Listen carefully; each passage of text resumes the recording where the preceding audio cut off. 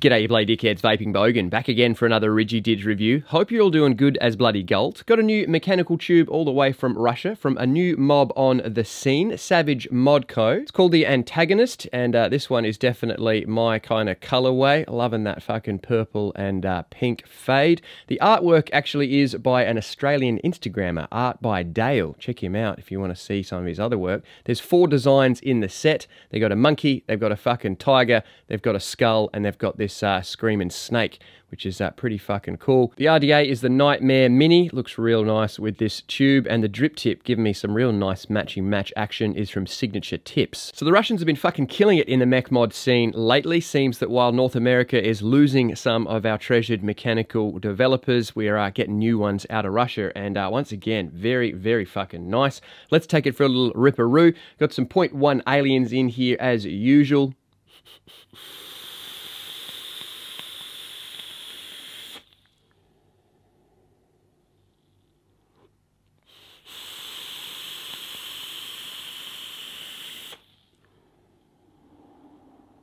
Real nice performance of this one. Love the switch and the simplistic design to this one. Not a whole lot of parts to it. We're going to go through all the ins and outs, break it down shortly. But before we can get there, as usual, let's crack a fucking beer. Got a big can of Aussie goodness from Deeds Brewing. This is their Oat Cream Juice Train. It's an oat cream New England IPA. Love me a creamy IPA, so I'm hoping this one lives up to my expectations. Deeds do pump out some tasty drops. Designing beers can be a fun time, especially as brewers love the what if game. What if we did this? What if we did that? Usually ideas fly back and forth, maybe crashing and burning, maybe making it into tank. One idea kept coming up, bubbling away like a fermentation at top speed. What if we made a different version of Juice Train? What if we bumped up the dry hop? What if we used more oat? What if we added lactose? So we did. Enjoy. All aboard the Oat Cream Juice Train. Love a good fucking ride up on a can. They're using Citra, Galaxy, Simcoe, and Amarillo hops, and Deeds are brewing out of Glen Iris, Victoria, Australia. But let's just get into it, see how it fucking tastes. Let's drink a beer. Let's drink it here. 'Cause tonight is all that's here. There it is, cunts. Looks like a nice hazy fucking beer to me. Smells very tropical. Passion fruit on the nose there. A fucking cheers. Oh, fuck me. That is bloody awesome. That is fantastic. Super passion fruity, as the nose was telling me. It's got that nice creaminess there, but not super creamy, just enough to give it that lactosey kind of feel. There's a nice hoppy bite right on the end there. Real tropical, real smooth, and refreshing, as well as slightly creamy. That is just absolutely fucking glorious. That is exactly what I want in a creamy IPA. It's got that real nice hoppy bite to it, the tart passion fruit flavors. There's also a slight sweetness in there from the lactose, the creaminess, the fucking fruity, tropical, refreshing vibes. It's nice to get a beer that can give you not only like a creamy feel, but also refreshing and crisp at the same time. That is a fair dinkum, bloody good cream IPA. Let's pair it up with a fucking liquid. Been really enjoying this new Aussie line called Rebel. This is their musk flavor. Always loved musk candies growing up. I've ate bagfuls of them over the years, still enjoy them today, and there's not a whole lot of musk liquids out there. This one has really fucking nailed that sort of rose water kind of musk flavor you get from the chalky candies. It's even got a bit of that kind of chalky feel to it. Real fucking nice. It should go well, I think, the slight floral element with this fucking fruity creamy beer. Oh, that is fucking beautiful. Yeah, really getting tropical now with the addition of the musk there. That sort of floral element goes really fucking well with the very tropical passion fruit flavors of this beer. The chalky sweetness going very well with the lactose there.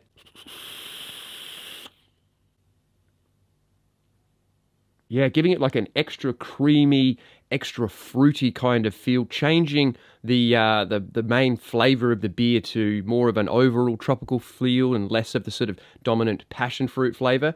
That's a fucking nice beer, and goes well with that liquid. But enough waffling over these hops. Let's get down in the up and close. We're going to break this mech down, have a good squiz, and then we'll talk the pros and bloody cons. Let's have a sticky beak.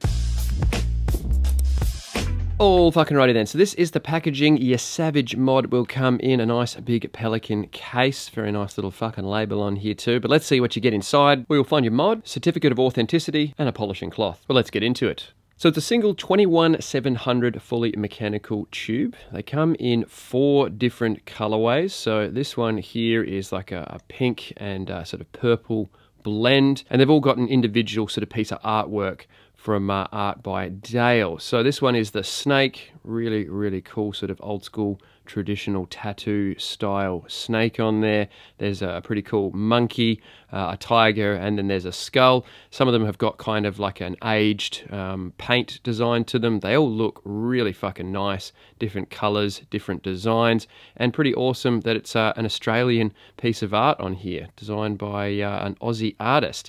Very fucking cool. Australia meets Russia. So you've got your engraving up the top there on this one. I really like this geometric shape they've got going down the bottom. And then on the back, I think all of them have the Savage Mods logo. Pretty cool little bit of text there. And they're nice and fucking short. Quick little size comparison for you up against a few other familiar mods. We've got the Vindicator 21 from Kennedy over here. It's maybe a couple of millimeters shorter than the Kennedy. And then we have the RCM, Russian Custom Mods Bonneville, the Infinity mod. It's pretty much, yeah, it's bang on the same height as one of these RCMs. So a familiar sort of form factor for those that are into mechanical tubes. Up the top, you've got a hybrid connection. Pretty fucking standard for a mech these days. You've got Antagonist engraved on there. You've got made in Russia, and you'll have a serial number. I've got lucky number 13. Now the tapering they've got up here is about 25-ish millimeters, maybe a fraction under, but it looks good with your 25 mil atomizers. I've mostly been using the Nightmare Mini here, which is a 25, and it fits sort of nicely up against the edge of the tapering. It flares out to 27 millimeters in total, so again, similar to a lot of other mechs in its overall thickness. Moving our way down to the bottom here, you've got your switch, which is kind of sort of similar to the way the El Thunder works. You unscrew this bottom cap here, and you've got a nice brass tube. I believe they're all brass tubes with a Cerakote finish on them.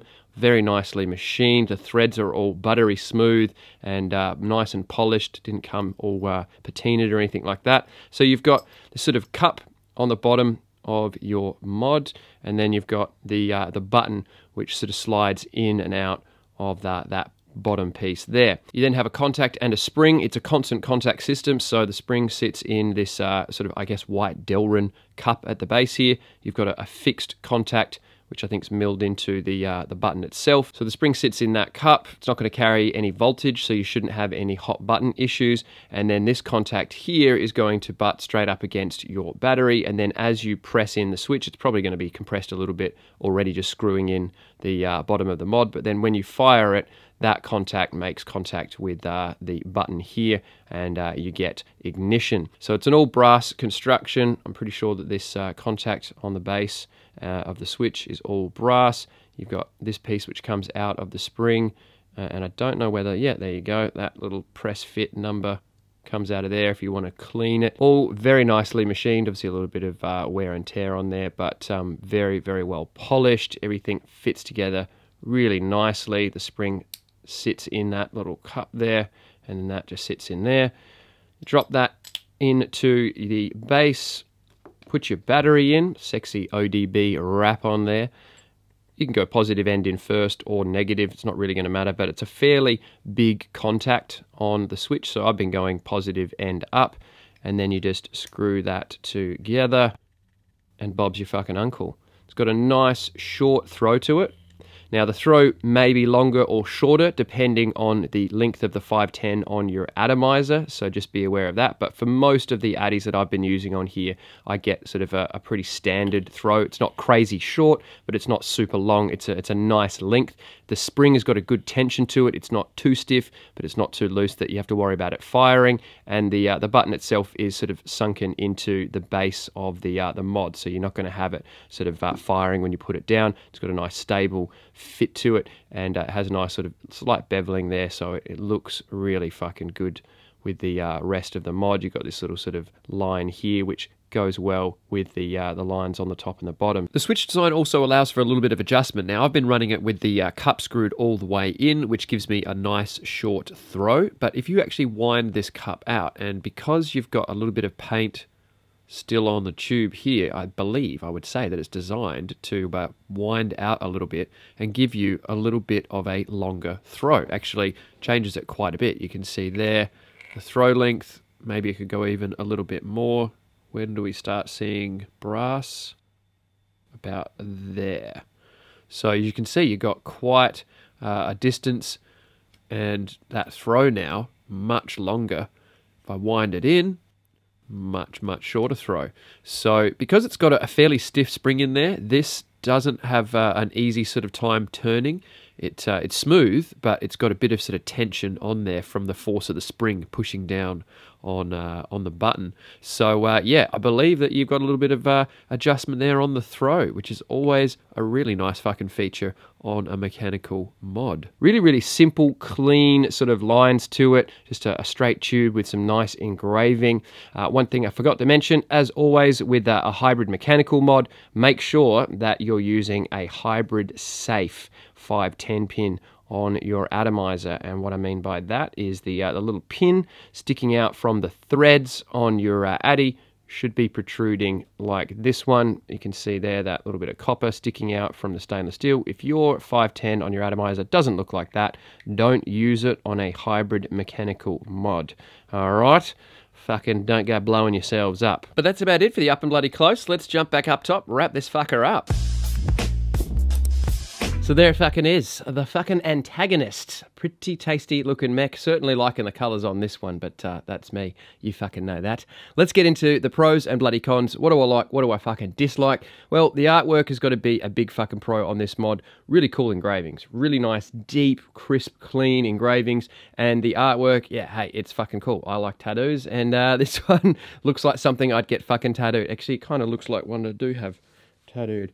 So yeah, really love the artwork. Not just this one, but the other three options all look pretty fucking dope. It was hard to pick one for them to send me. So yeah, big fan of the artwork there, especially that it's got an Aussie fucking featured, which is pretty fucking dope. And as I kind of mentioned, really good build quality. Not just the engravings, but the overall machining is fantastic. Right up there with the other top mechs that I've had out of Russia. Things like the RCMs, things like the God mods, things like the Rock Vapes, all really high quality machining. Feels very nice in the hand. The threads are all buttery smooth.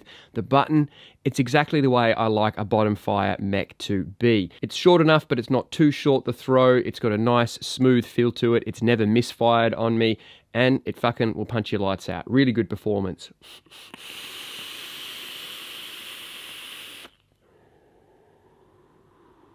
On par with all those mods that I just fucking mentioned. Very happy with how this thing fucking hits. Like that it's a short mod as well. It's got a nice stature to it. It's keeping it simple. There's no crazy curves or anything like that. Just a straight kind of classic mech mod shape to it. But I think the engravings are really what they wanted to show off here. So makes sense to keep the tube nice and straight. Really simple to take apart and clean. You don't need any tools when you want to clean your contacts. You just unscrew it, take out the switch. You can take out the contacts, polish them up, and off you go again. So maintenance, very simple on this fucker. I like that there's 4 different engravings, 4 different pieces of art. They've all kind of got the same geometric shape down the bottom, which kind of brings them all together as a set. But if you're into mech mods, hey, it wouldn't be fucking bad to have the whole fucking lot, would it? It look good on the fucking shelf. So yeah, really cool that it's not just paint work that they're offering that's different, but there are individual engravings. So what could I find in the way of cons? Well, not much, to be honest. The only thing I'm slightly disappointed in is I have a tiny little fucking chip in the paint just on the edge of where it tapers. It's a hard edge, which often happens with mechanical mods. I don't think it's a huge deal. Probably not an issue overall, but I've got to mention fucking cons, so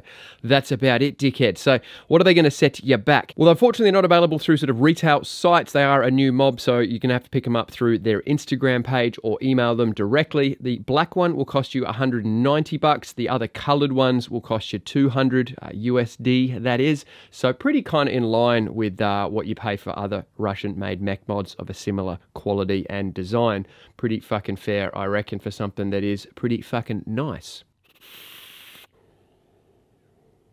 So that's about it for me, dickheads. Another nice mech out of Russia. Really liking what they're doing over there at the moment, so hopefully that continues. But I'll leave it there. So I'll put the usual Instagram and Facebook links down in the description if you want to see what this Muppet gets up to outside of the YouTube videos. If you want to support my channel, please do. Hit the like, hit the subscribe button, share it around. Make sure you turn on that little fucking bell icon there, because YouTube are a bunch of mumpties.